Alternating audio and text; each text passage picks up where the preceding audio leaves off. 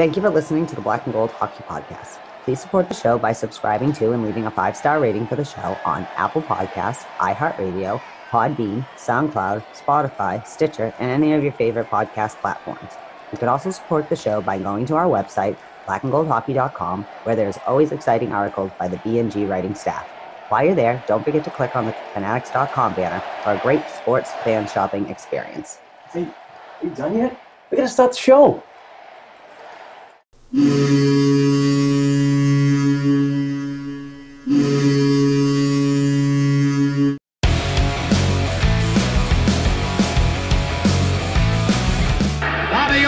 Behind the net to Sanderson, Orr! Bobby Orr! Orr from the Boston Bruins! 30 seconds left in the period. The Bruins are shorthanded. Ray Bork. Ray Bork from the face-off circle to the right of Reggie Whitman. Fired it down and Whitmore blew it. Did he ever? To Bergeron on the drive, save, rebound, he's loose, Sagan kicks him loose, Bergeron scores! The Priest Bergeron, with the point of the dagger in their throats, they rip it out of Toronto's hands and kill the beast! The Boston Bruins have won it after being 3 down in the third!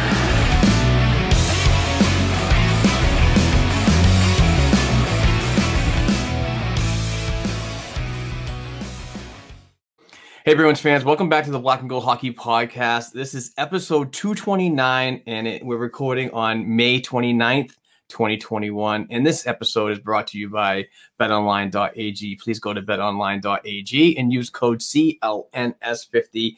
We have a big show, not as big as we normally do. It's kind of an agenda-free, but the Boston Bruins are going to the second round of the playoffs against the New York Islanders. We got through the Washington Capitals, and everything is looking good. Second round starting tonight. That's why we're doing this podcast tonight. We do have a very, very special guest with us to join us in kind of a roundtable discussion about how we feel about the Washington series, how we're feeling about the upcoming Islanders series. But before all that jazz, hands, woo! I want to welcome in my co-host, Heather Ingerson. Heather, how are you doing on this Memorial Day weekend down here in the States that is rainy and sucky, and I hate it? Yeah, well, Memorial Day weekend goes one way or another. It's either 90 and beautiful or 50 and raining like today. But yay, let's go round two. Yes. Yeah, we got a special guest. Can't wait to get him in. And my aunt's friend gave me one of the playoff rally rags from the game last week. So nice. I collect the rags. I have one every year. I get man. One. Oh, I can't even. Can you see it? There I it can is see it. from the garden. From her, Nice. she says to my aunt, it might be a little dirty, and my aunt's like, it's a hockey rally rag. We need it in the house. So that'll look be at us supporting the black and gold. Woo, woo. Yeah, buddy. There we are. Very nice. I had someone say to me the other day, I had my black and gold sweatshirt on, and they must have obviously thought things. He's like, I let you go in first just because of your sweatshirt. Thank you. That's awesome. See, it's like a family. So happy Memorial Day weekend, sir. Glad to see you again. We're a little wonky. We're doing things a little different, but let's go round two. Let's do Bet Online. Let's get our guest in. Woo! Yes. All right. Let's hear from our great folks at betonline.ag. Betonline.ag has the fastest and easiest way to bet on all your sports action. Baseball is in full swing, and you can track the boys of summer at betonline.ag. Get all the latest news, odds, and information on your sporting needs, including Major League Baseball, NBA, NHL, PGA Tour Golf, and all your UFC MMA action. Real-time updated odds and props on almost anything you can imagine. BetOnline.ag has you covered for all the news, scores, and odds. It's the best way to place your bets, and it's free to sign up. Before the next pitch, head over to betonline.ag on your laptop or mobile device and take advantage of the 50% welcome bonus on your first deposit. Don't sit on the sidelines anymore, folks. Get in on the action. Don't forget to use the code CLNS50. That's CLNS50 to receive a 50% welcome bonus with your first deposit. BetOnline.ag, your online sportsbook experts. All right, so let's get our guest in. I want to say thank you to Bet Online for staying with us for as long as they have. They've been awesome. and we appreciate them every day. So let's get this in. I have a special guest, a good friend, and I call him the Maritime Madman.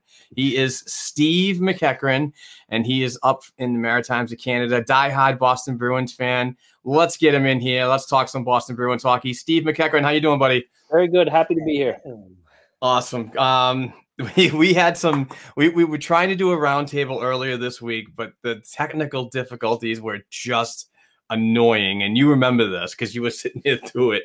It was just the weirdest thing that I was sitting there talking and I could hear feedback, like somebody was typing very loudly on a keyboard, and I tried to get through it, but it was just so much. We couldn't do it. I couldn't move forward because I was either gonna scream or just jump out my window. So we put a kibosh on it, but we got together and we put this plan, this little bit of a roundtable, agenda-free Boston Bruins Stanley Cup playoff style edition together. So thanks for joining us, and hopefully everything is well.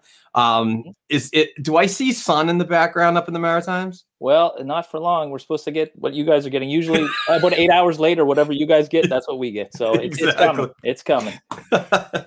Well, good. All right. You two can be chilly and wet. That's just, I guess, the coastline on the Atlantic here. It Oh, yeah. happens. Just wait 5 minutes. It'll change. Yes, exactly. it is so much like New England. Yeah. Let me take Well, a thanks sip for of this coming on coffee. with us, Steve. No problem. I always like to talk about the Boston Bruins. All right, so why don't we start off with Heather? Why don't we go first, ladies first, of course. Our thoughts on the Washington Capitals series.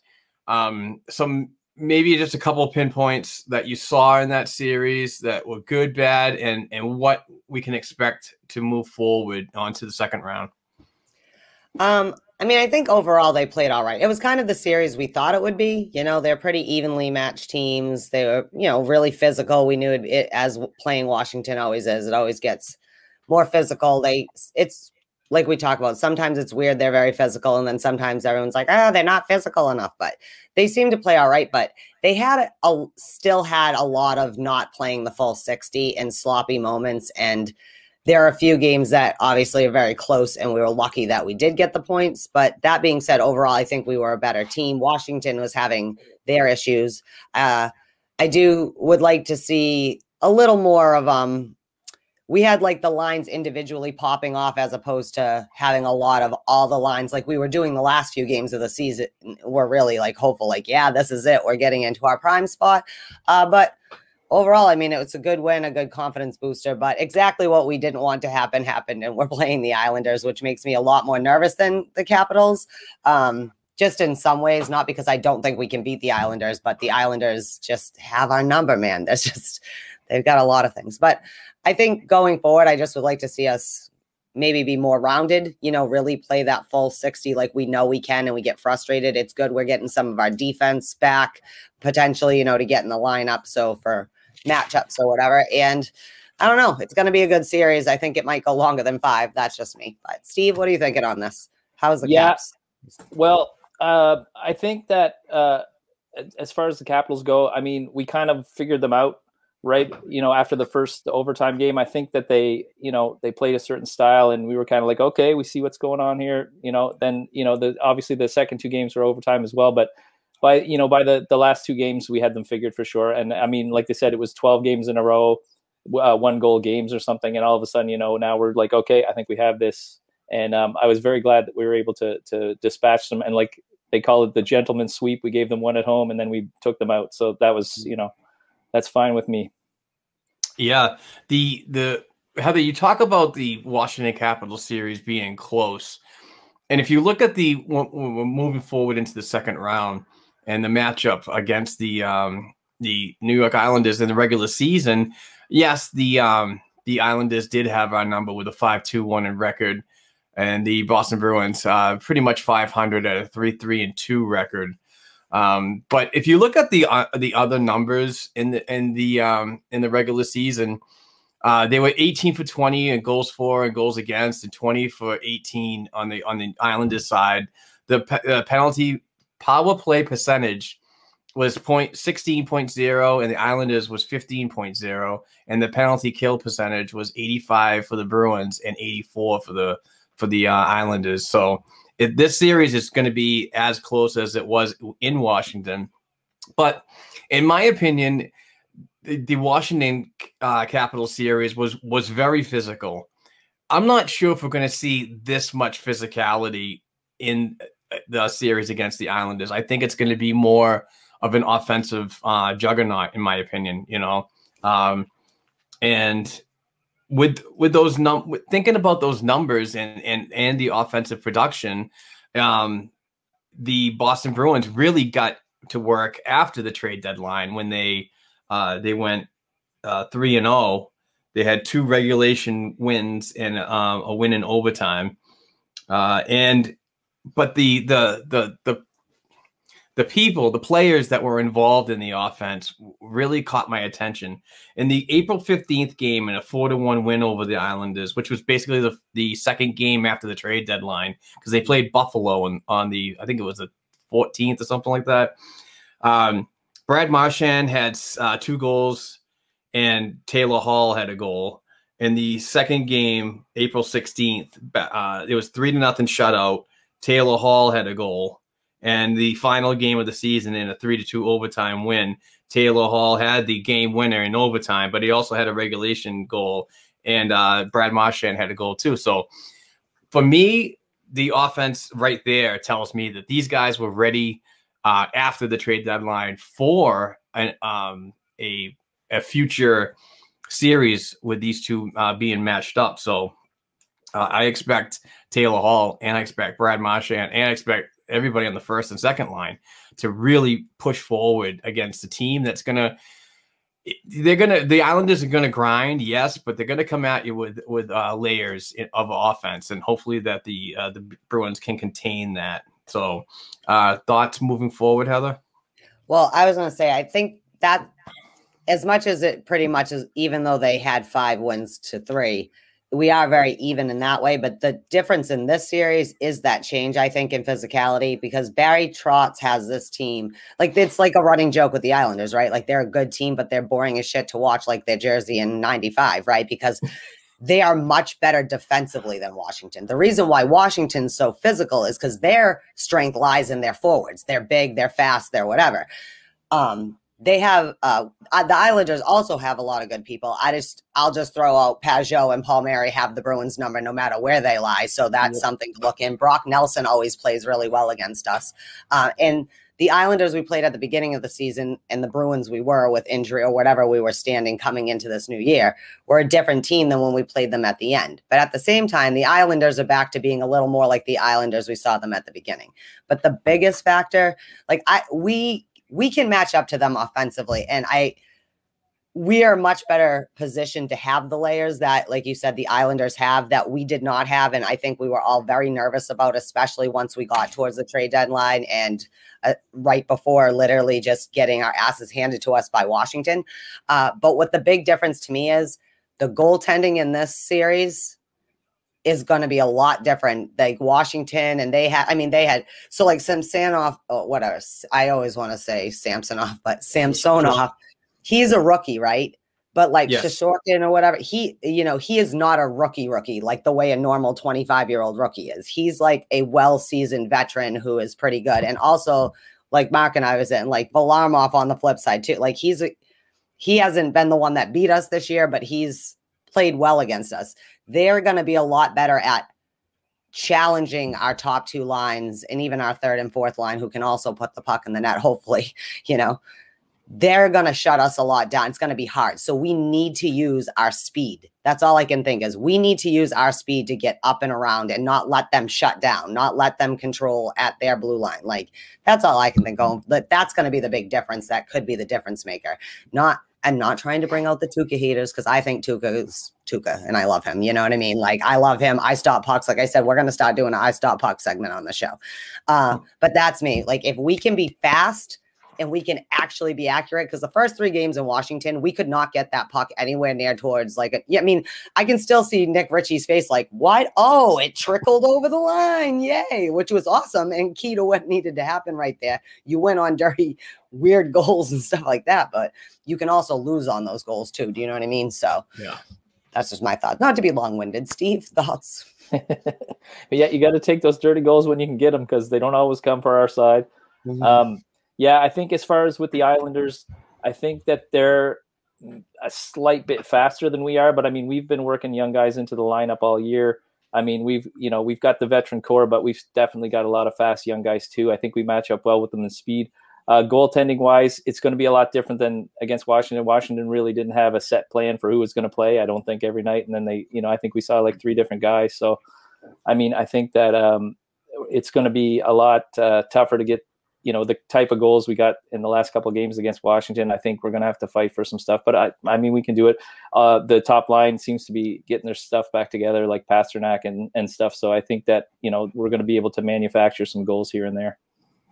One thing that for me moving forward to the second round against the Islanders is the history that it's few and far between, to be honest. In the years past, before the COVID times and realignments and all this and that, which basically got us here. In a normal year, we would not probably see the Islanders until the conference finals. So there's a big gap there. So I mean, in previous years, we could say, okay, we're playing the Toronto Maple Leafs. Oh, we kick their ass all the time. We have to have an advantage here. But because we don't see this team in the postseason so often, and the last time, honestly, was 1983.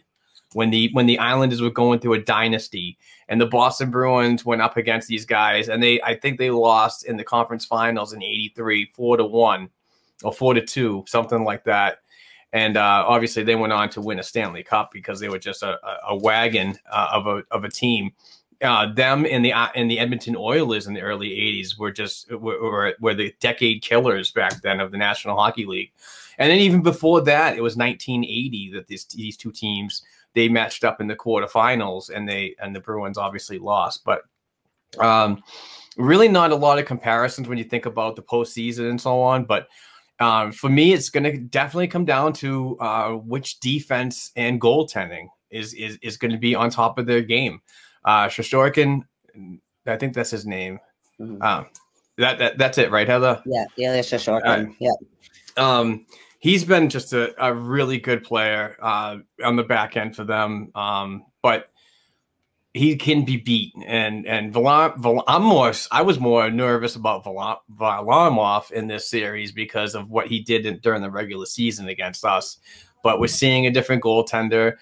I'm sure that the video with Bob Asenza and Mike Dunham and all the goaltenders that are going to be involved are preparing for something like this. You got to get a goaltender like this, a young kid that's really trying to prove himself, and he's definitely doing it in his first postseason in the NHL. But there's ways that he can be beat, and we have to expose that. But to expose those opportunities, you still have to drive to the net front presence.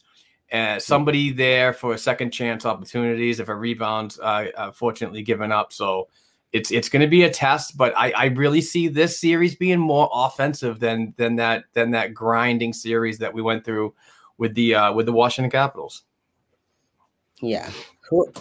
I was going to say that to go back to just you mentioning about Marshy and Taylor Hall about after since they were playing the Islanders. I think with Taylor Hall that this is the first time he's ever really got to just showcase all of his talents, what he does have, as opposed to having to be the number one guy and like one of the number one guys at least, and try to do everything, even if that not play his game, but play what they need him to do. And one thing about Taylor Hall, I think, and I never really, as much as I love him, have never really seen him because you never seen him play with a player necessarily. I mean, him and McDavid played for like a minute. I'm not saying Jersey hasn't had any other people when he was there, but they are all around players. You watch them. Some players are really good in their own end or in the neutral zone. But once they get in the, like you said, no one's going to net. No one's like, they don't have that hockey IQ, I guess. You know what I mean? But Taylor Hall and Brad Marchand are both two people who, for whatever time they're on the ice, they are doing their best to either stop the puck from going in their own end, trying to at least break up plays, taking their shots when they can get them. And if not, realizing, sometimes that dirty shot rebound is how, you score. And I think that's important because that, again, takes the pressure off Krejci. Krejci has been trying to carry a second line for so long. The poor guy, I mean, he's probably lost 2 inches on his shoulders. And it's like Smith and Hall, that's what it does. And even though Krejci maybe wasn't as loud as he was the last few games of the season, he still was doing the right things that we like to see out of playoff Krejci, and it takes the pressure off him. And that's having more complete players on the ice is making everyone else seem more relaxed, especially you saw that at the end of the series, right? Because everyone has different levels of playoff experience. Even Taylor Hall, right? He doesn't have a lot of playoff experience even then, So, but I just wanted to bring that because when you watch Marchand and Hall, like part of the reason you get so excited to watch those players is because they are all around players and they make the people around them better, even when they're having trouble. And that's why I think we kept it together in the Capitals. Because like I said, there were times when we couldn't get out of our own end. It was like half the damn period where like, hello, how long are we going to let the Washington Capitals fire on Tuukka Rask? But at the same time, Tuukka, he's not an elite goaltender or anything, but it's just, we need them to be on. Do you know what I mean? Because if they go off the rails, then it's going to just, because it is going to be a battle of who can get, we got 2 great goaltenders, no matter who's on whatever end, everybody's got good goaltending. Their defense, I think, is better put together only because of the system has been playing longer together and they don't have a weird balance of super veterans and super low. But we need more complete play, not just from them, from everyone. It's from Corrali all the way up to Patrice. You need everybody on the forward lines really doing their job. No fancy passes. No, I shoot the puck, but no one tries to get it back. Clear, skate. We need to stay out of the box because that's when we're going to be in trouble.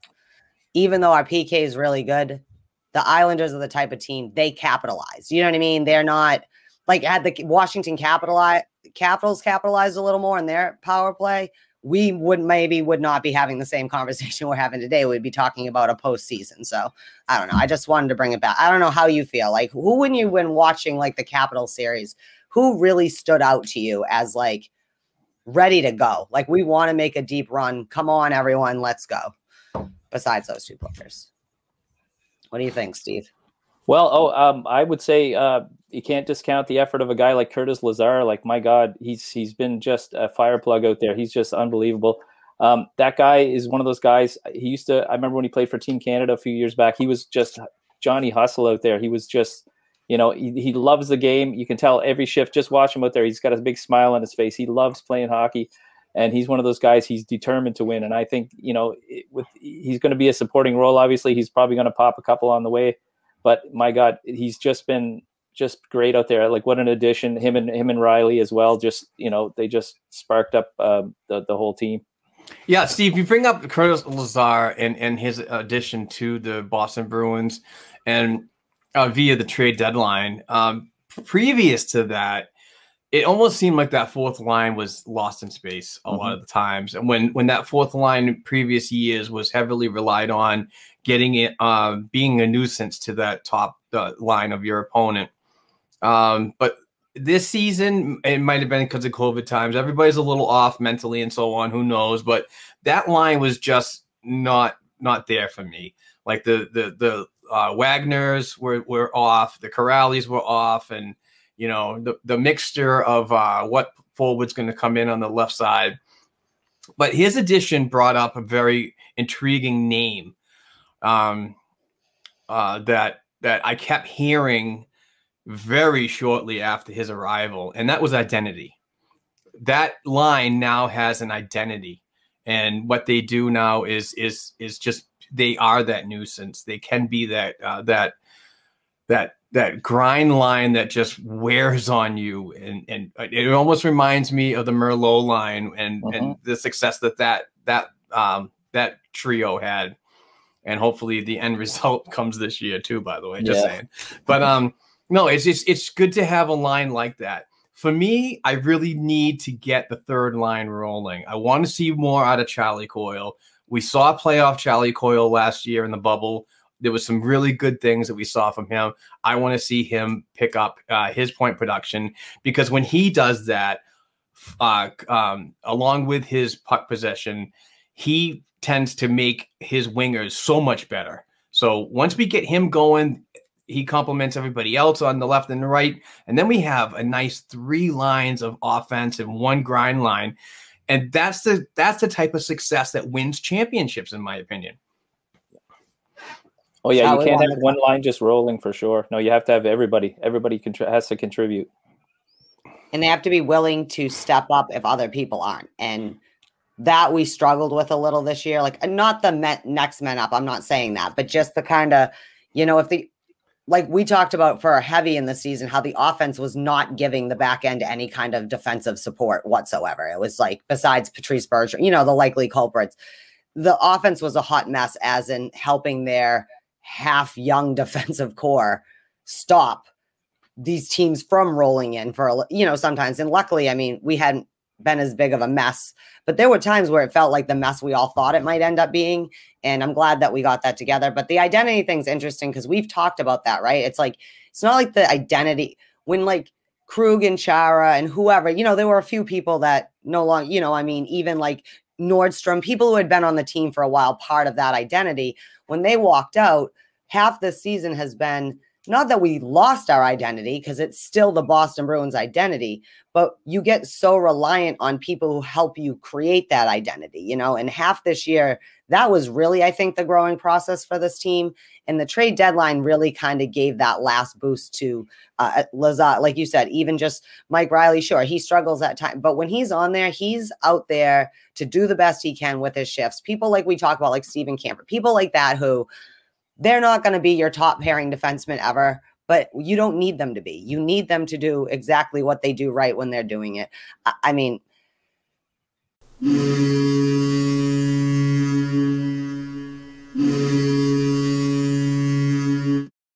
hey Bruins fans, this is Bruce from Boston Sports and Music Memorabilia with your black and gold memorabilia moment of the week.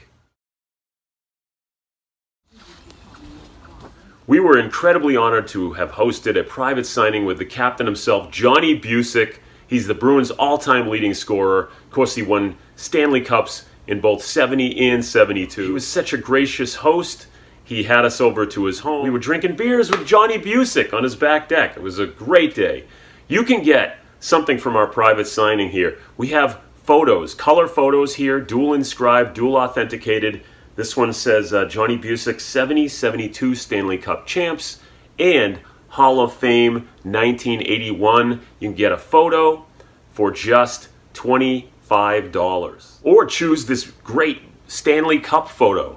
As Johnny explained last week, nowadays everybody carries the puck around and there's a photo op. But back in the day, only Johnny Bucyk was given that honor. So you can get the Stanley Cup photo. Again, dual authenticated, dual inscribed, and yours for just $25. And perhaps my favorite Johnny Bucyk photo of all time. Here he is, 1970 Stanley Cup, holding a pair of Budweisers in his hand.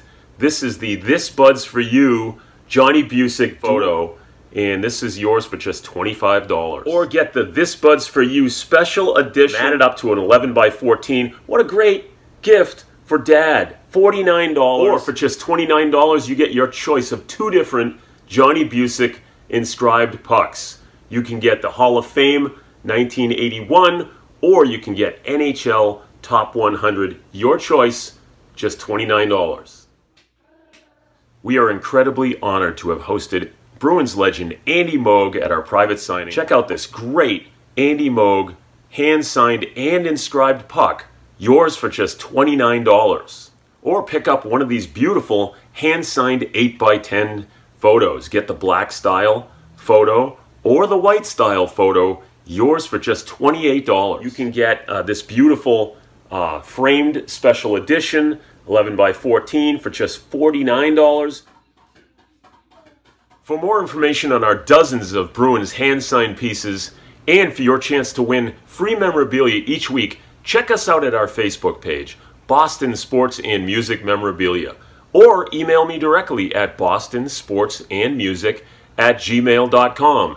And be sure to check in each week right here to the Black and Gold Hockey Podcast. Let's go!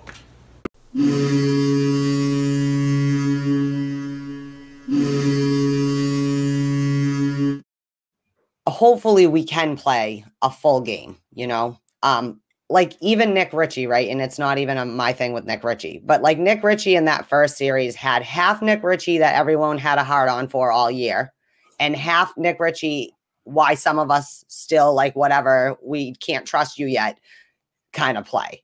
So if he can get it back together and be more like Nick Ritchie that played all year, that's going to be important to the third line. Jake DeBrusk maybe hasn't necessarily, he's not scoring 5 goals last series, but he looks more like Jake DeBrusk. Like he feels more comfortable. Whatever was on his chest, and he got it off after that last benching, and he kind of said it out loud to everyone. Like, you want to know what's going on? This is what's going on with me, you know? I think saying it out loud, let that young man breathe a little, and not having to be Krejci, like that second line has had so much pressure on them, but not enough support to really ever have created a second line. And now we have real lines. So hopefully everyone pops off. I still don't prefer Coyle on the wing. I prefer him to be at center.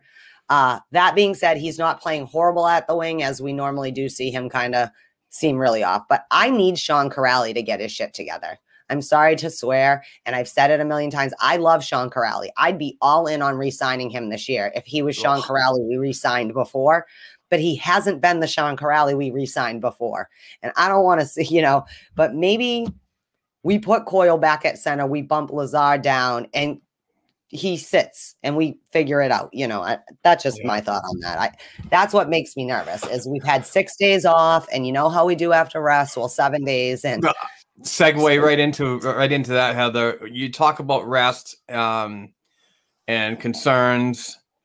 I am very on board with this trend that even if it's a regular season, if you have 3 or 4 days off, or it's one of those stupid bye weeks that the NHL does, or a playoff series, which is just the most important time when you need to be fresh and on top of your game, but you have 6 days off.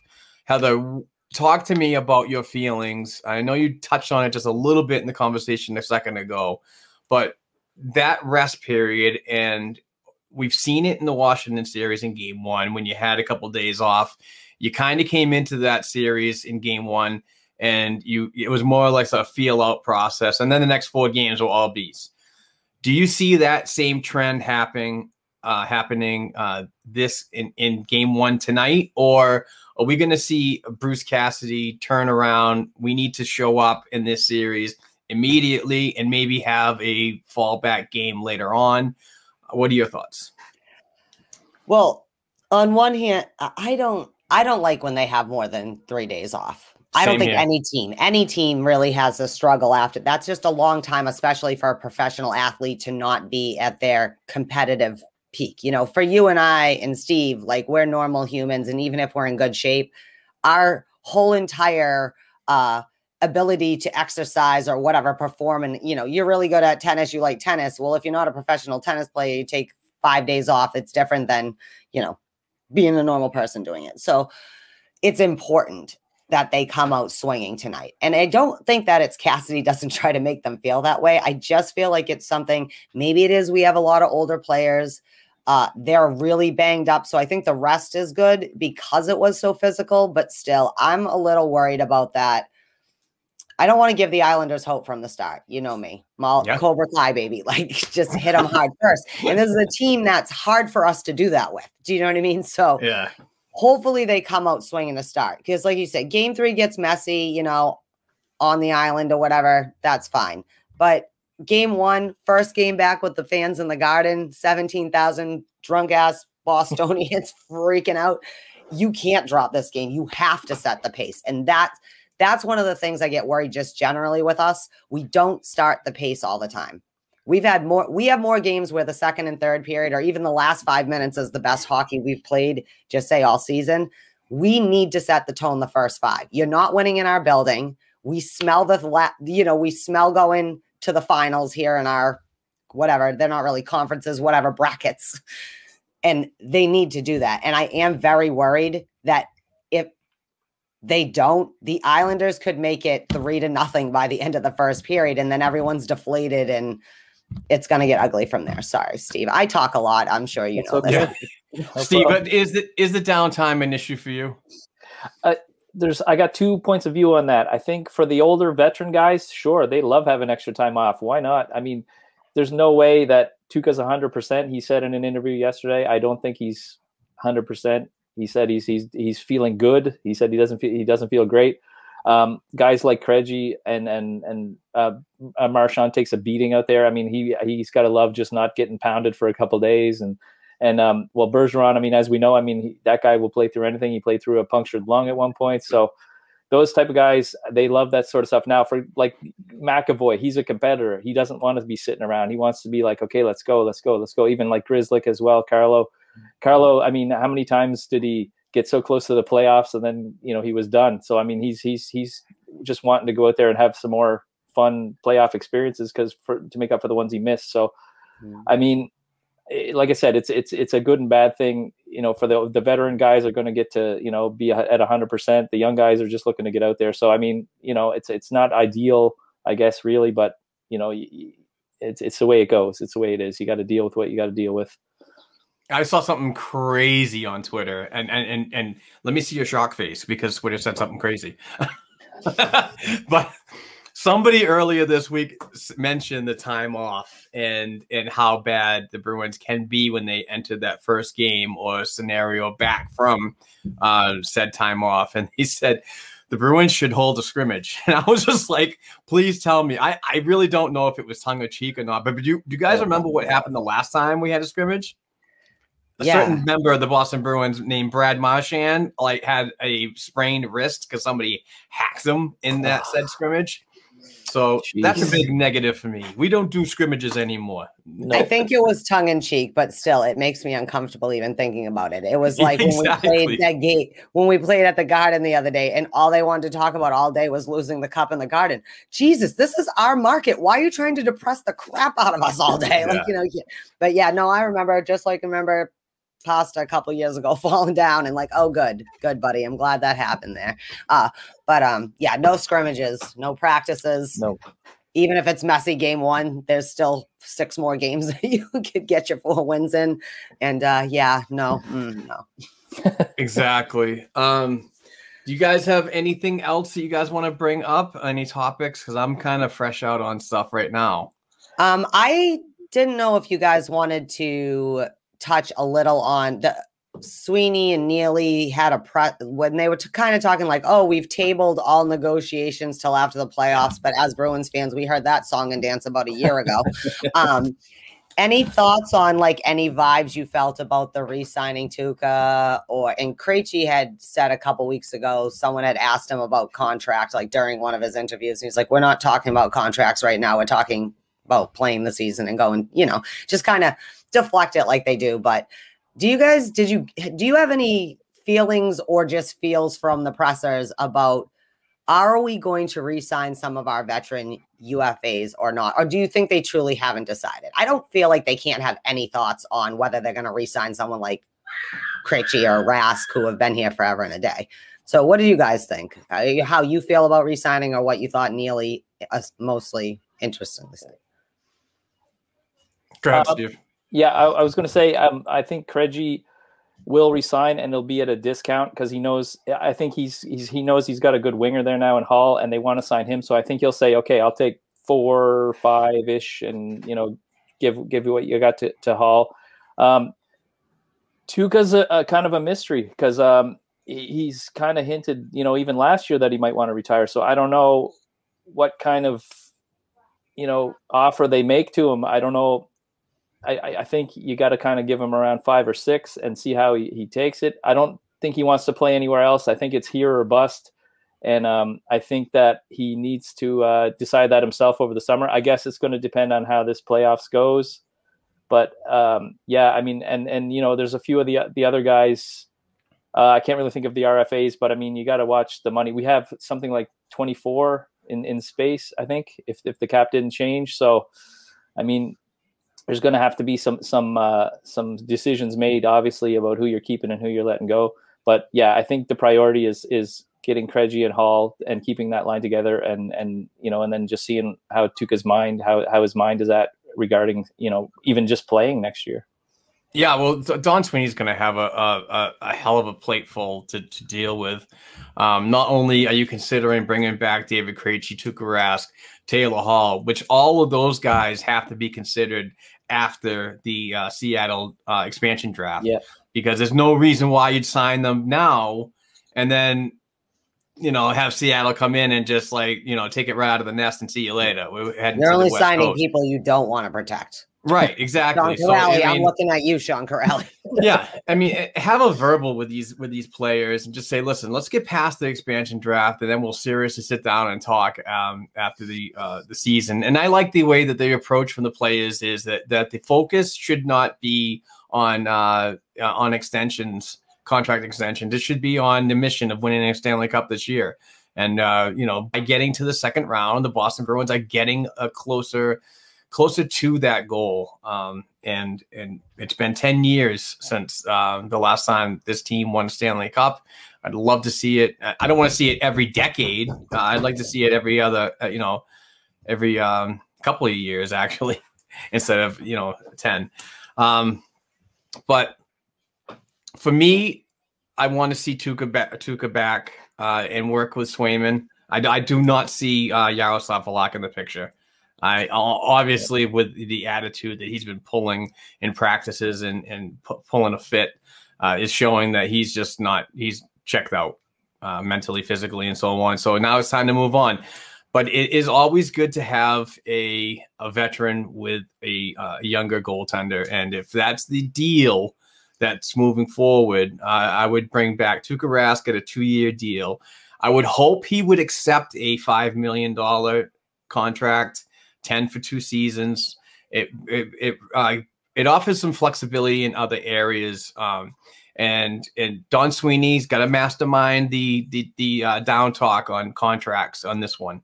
I mean, we do have, if I'm not mistaken, Steve, I think it's a little higher to the 30 mark, maybe the 28 mark in the cap space as of right now. But there's other areas that he has to concern himself with also, not just those 3 players that are UFAs at the end of this year, but he's also got to look at RFAs, Charlie McAvoy a year after, Brandon Carlo this offseason. So there's a lot more on the plate for him right now. So the cap management is going to be tricky for him, not only for this year, but moving forward. And reports out of the from Elliot Friedman and Jeff Merrick on their Awesome 31 Thoughts podcast actually this week, and I tweeted it out. They're speculating. Now, it's not in stone, but they're saying that they are hearing from people that are close to the situation that the salary cap could remain at $81.5 million for the next 5 years. Wow. So that cap management with that aspect of everything and that avenue of the highway mess that's going to be coming up for not only the Boston Bruins, but 32 teams now is just going to get increasingly hard when you can't, you're not going to have so much money. So there's going to be a lot of cap casualties around there. There's going to be a lot of players that are going to be available, in my opinion. So I don't know. I don't know how he's going to get it done, but Don Sweeney somehow gets these players to sign at a lower cap value. We've seen it with Marchand. I'm sorry. We've seen it with Pasternak and McAvoy and the bridge deals and so on. So I think they can get it done, especially if they come this close. If they come this close to winning the cup this year and they just don't get it, next season is going to be a critical year for everybody, whether it be the players, Bruins management, or whatever. It's just, you got to go all in at that point to get it done because the window is closing, believe it or not. Yeah, it's already half closed. I think it was Kiam Neely, maybe it was on the Chirp or something. I don't know what podcast it was. They all blend together. I listened to so many of them, but said an interesting thing about Tuukka that a lot of people, because he controls his emotion, which is kind of a European thing, and also just it reads wrong. And we've had other people mention that too. Like maybe people just don't get Tuukka's personality, but Neely made an interesting comment that remember when Tuukka was younger and he would literally lose his shit in Providence, just that he's kind of gone the extreme the other way. And because of that, sometimes it comes off of he doesn't care. And Neely's like, this guy really cares. He really cares. But we also can't have, him smashing sticks and whatever else, you know what I mean, in there. He's like, so it's kind of like people can't get Tuukka because they've seen such extremes of him and he doesn't really read well, and he's got kind of an odd thing. So I just thought that was interesting about him. Like, so for everyone who says Tuukka doesn't care about this team, apparently he does care about this team. He's just trying not to be psycho Tuukka and there. But I don't know, boys. Let's go round 2. What do you think? Any final thoughts on this? I'm ready. I'm ready for tonight. It's going to be a jam-packed house. I think that seeing the increased amount of people in the stands are going to just create more energy for this team. Individuals that have been pretty much on lockdown for so long. And it's almost like holding a dove out your window and letting it go into the wild. I think that they're going to feed off of something like this. And I don't know. I'm saying Bruins in 6, and that's a stretch because when you look at just how close these two clubs are and the numbers during the regular season, you definitely could navigate to 7 games. But I would much rather get it done in 6. Use a little bit of rest to your benefit. And I know we talked about the rest earlier and how much we don't really like it, but as you get further into these Stanley Cup playoffs, it's apparent, it really is that you need to rest and so on. And, guys like Kevin Miller, who's going to be a whole, well, never mind. I sorry about that. I don't think he's playing. My bad. My bad. But Steve, what do you think? The veteran core, they know how to win. They've been there before. This core's had been to 3 finals already, lost 2 of them, mind you. But I think that they know how to win. It's inbred in them now that they can go out there and they can just, they can control a game. They just have to have that philosophy rub off on some of the younger guys and some of the newer guys. I think that you're right about the 6. But I do see Boston coming out of this. I just feel like they're playing at a better level now. And again, you can go by regular season record with the Islanders, but I mean, since the trade deadline, it's a completely different team. It's definitely a lot better restructured now. Krejci's happy. He's got a line mate. I mean, Hall definitely happy. I mean, he probably hasn't been this happy since his first couple of years in Edmonton. So I think that we got a good shot at this. And like I said, as you said yourself, that the guys, the windows getting closed. I mean, I prefer not to say the windows closed, and I say that we're just putting in some all weather windows instead and getting some new guys in there. So yeah. I think, as you said, I mean, where Chair has been gone and stuff, they're starting to realize, okay, this really does have a sense of finality to it, eventually, and we got to do something. And I think this is the best shot they're going to have for sure. And I think they have a good shot of getting to the finals for sure. Yeah, you talk about Taylor Hall going back again. I was listening to the This Week Short Shift podcast with Thomas Nystrom and Andrew Johnson. Fantastic program. I highly recommend it. They were talking about how they've looked back into history. When he was drafted and Sagan had drafted, you didn't see him smile much, but all of a sudden it's like you seeing a different player. You're seeing him smile. You're seeing him engage more with his teammates.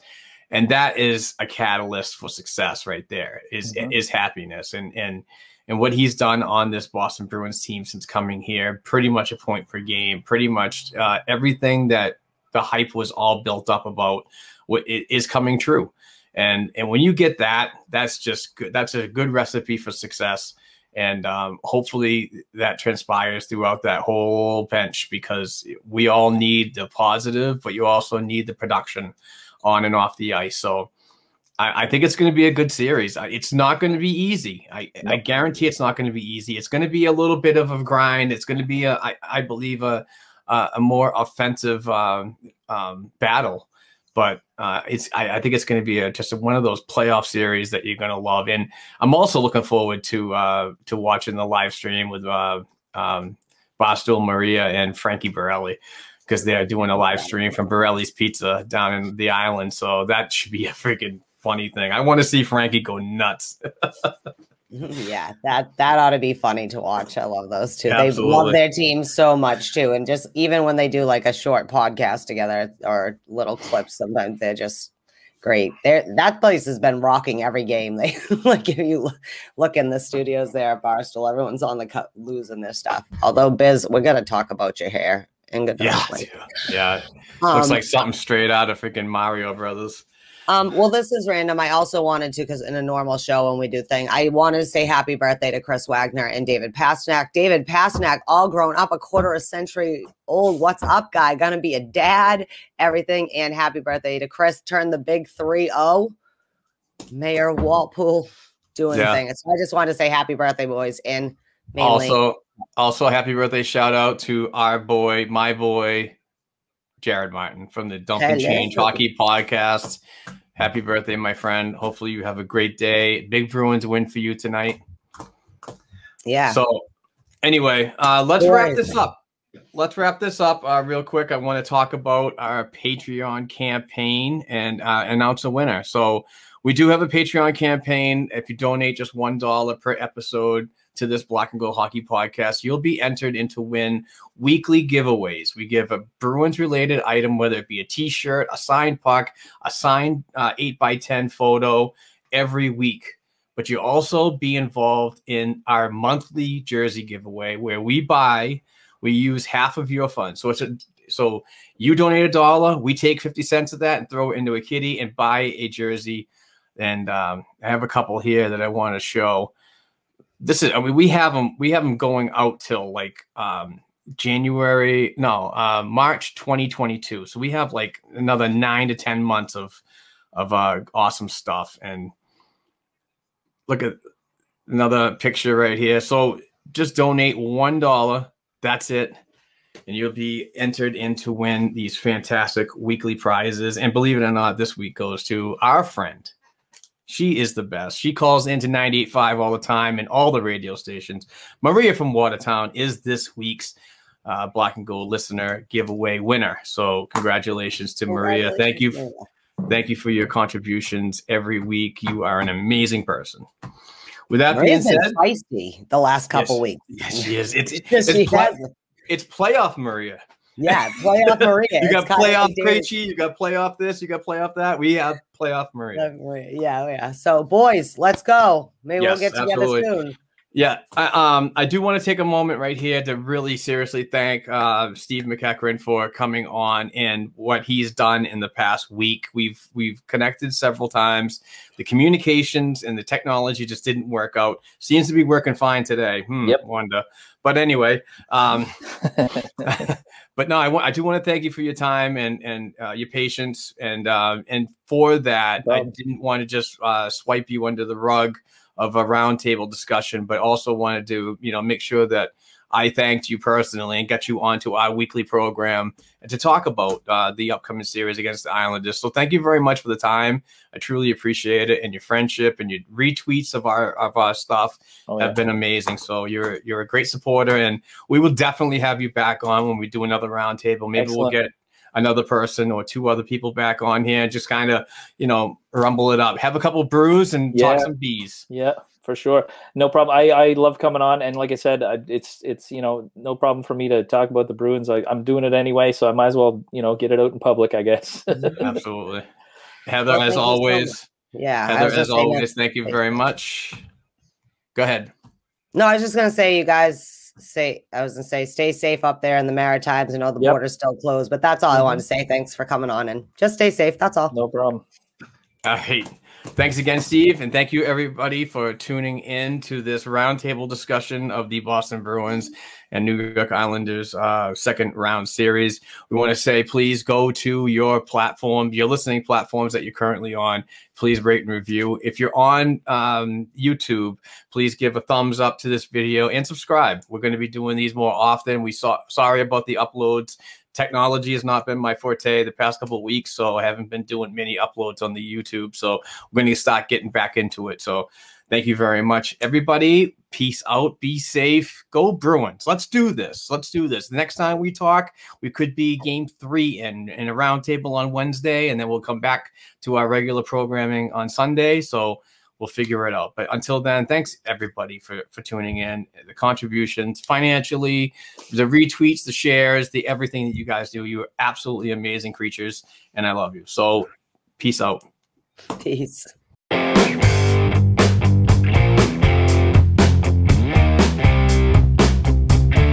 Thanks again for listening to and supporting the Black and Gold Hockey Podcast. Please share the show with your friends and family, and don't forget to subscribe to and leave a 5-star rating for the show on your favorite podcast platforms such as Apple Podcasts, iHeartRadio, Spotify, and SoundCloud. Between shows, help us keep the Bruins talk going by visiting our website, blackandgoldhockey.com, by sending an email to blackandgoldhockeyblog@gmail.com, and by following the show on Twitter @blackandgoldpod. Peace out.